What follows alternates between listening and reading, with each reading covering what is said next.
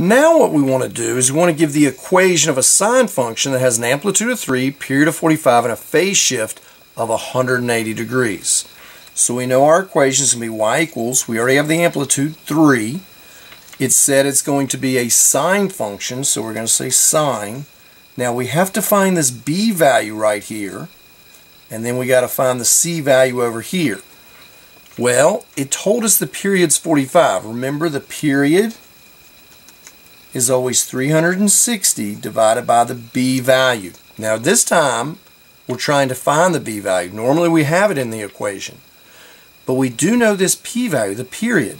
So we know 45 is equal to 360 divided by b. Now solving this, we can just put it over 1. We can cross multiply, get 45b equals 360, and now divide by 45. That's going to give us an 8. So b is 8. So that's going to be 8 theta.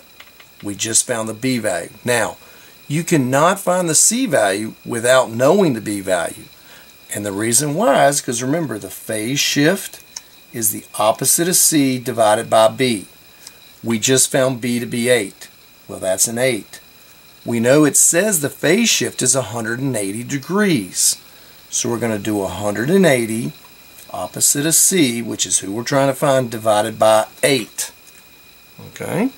Now, so we know if we put this over 1, we get the opposite of c is 8 times 180. Well, that's 1,440.